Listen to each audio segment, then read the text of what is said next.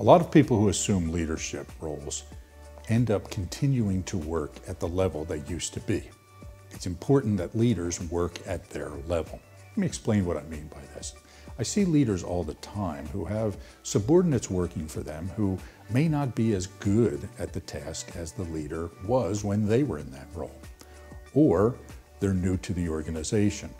The leader, having been skillful in that role in the past, can easily fall into the tendency of just kind of thinking, well, it'd be easier for me to do it myself.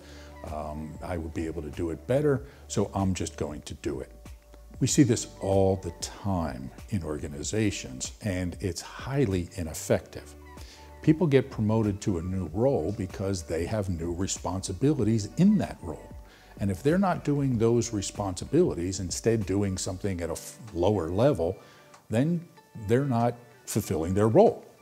A lot of times leaders can struggle to understand this or struggle to understand why it's not okay. And I say a very simple thing to them, and I want you to think about this as well. If you're doing your subordinate's job, you should be receiving your subordinate's salary instead of your own. If you want to feel like you're giving your company what it's paying you to do, make sure you're doing your job and not somebody else's.